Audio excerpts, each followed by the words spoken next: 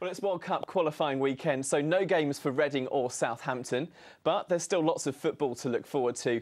Starting in League One, Swindon are still searching for their first league win since August. After beating Hereford in the Cup during midweek, Malpas looks set to name an unchanged side for tomorrow's home clash with Huddersfield. Reading and Southampton had the weekend off because of the international games, but there was still a very busy weekend of football. Swindon and Aldershot both suffered defeat, but it's the Robins manager who's in the firing line.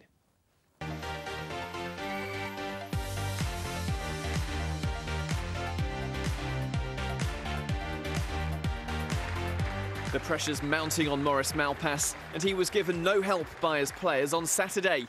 Despite outnumbering the Huddersfield attackers, Liam Dickinson was able to put his side ahead early on. Swindon were given the chance to reprieve themselves when Michael Timlin was brought down inside the box, but Simon Cox's penalty was saved by Mac Lennon.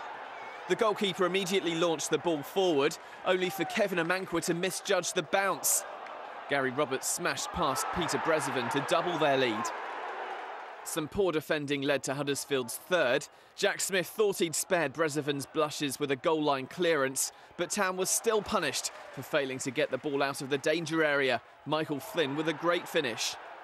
Swindon had chances to reduce the deficit, but only found the net 2 minutes from time. Town's fifth consecutive home defeat was greeted by boos at the final whistle.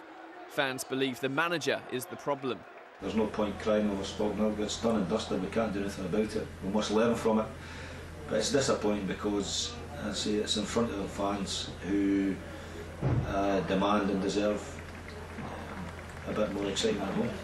A contrast at the Couinty Ground, where angry fans confronted the manager after this fifth home defeat in a row. But Maurice Malpas insists his job isn't on the line.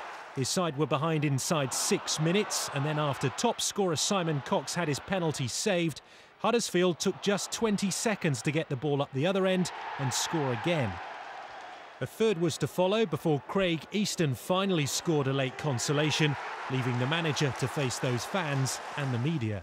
About my position, if you want to ask anybody, ask the chairman. I believe I'm fine. If the chairman thinks different, so what? I don't have a problem with it. The fans are quite right to give criticism. That's what they pay their money. I'm thick enough skin now and old enough in the game and experienced enough in the game. I've just got to accept it. If I start spitting back at the fans, we're beat, aren't we?